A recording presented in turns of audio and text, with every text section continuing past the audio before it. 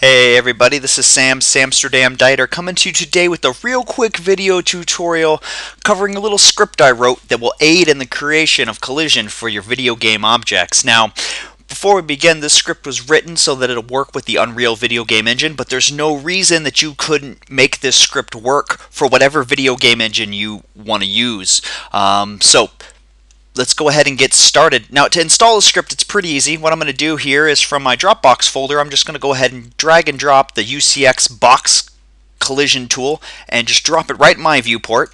I'm going to come up here to customize my user interface, and the script's been written in a way that if you come down here in your category and you look for Unreal Tools, you will find it underneath there and the make a single UCX collision box. Now, what I like to do is actually, before I drag that there, I'm going to drag another separator over and I'm just going to put that there.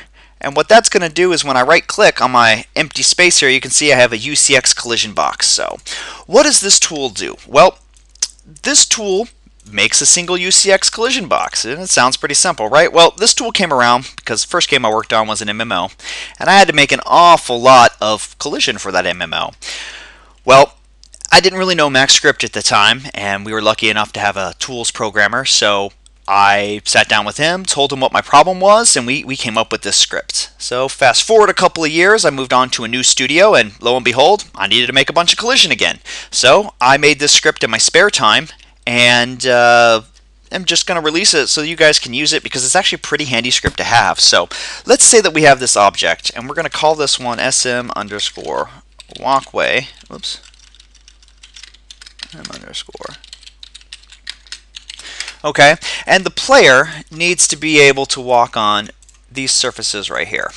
Okay, now what's the best way to go about make some collision for this? Well, what we could do is we could move this guy, move him right here, and instead of SM, we could call this UCX underscore collision walkway underscore 01, and then we could come here to each one of these objects inside of the collision thing, and then we can let's copy this.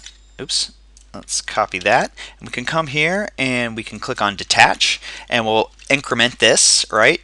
And we're still not done yet because if we go into isolation mode really quick, we can see that the face isn't actually there, right? So what we need to do is come here, we need to cap his face, and then we can go on to this piece, and then we select all the pieces, we make sure that we got everything selected, we select that piece, okay, and then we can go detach, we can paste it, and we can go 03, okay, and so on and so forth.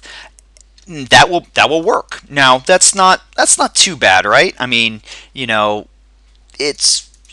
take some time, but eventually the pieces will get done. This whole thing will get done.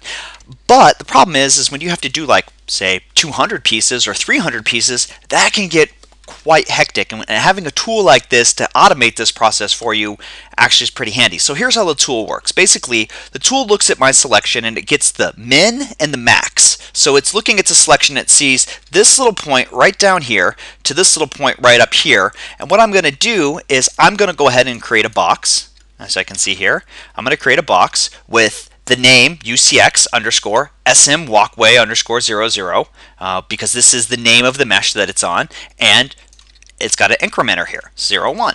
So what I can do now is I can just come over here to this one and I can say create UCX collision box, and then I can come over to this guy right here and I can do another one, create UCX collision box, and I can do this for all the objects that I have in my scene. Now if I look at my scene, I've got SM walkway, then UCX collision box 0, 1, 2, and 3. So that's pretty much it. That's what the script does. Again, like I said, if you need some other type of identifier right here for your collision, instead of UCX, you just simply go in and modify the script, add whatever it is that you need. I will go ahead and leave a link to this script in my Dropbox folder, and I'll put it up on Script Spots. If you guys got any questions or any problems with the script, go ahead and leave them in the YouTube comments. Send me a PM. Other than that, enjoy, have fun. Thanks for watching, and thanks for listening. I'm out.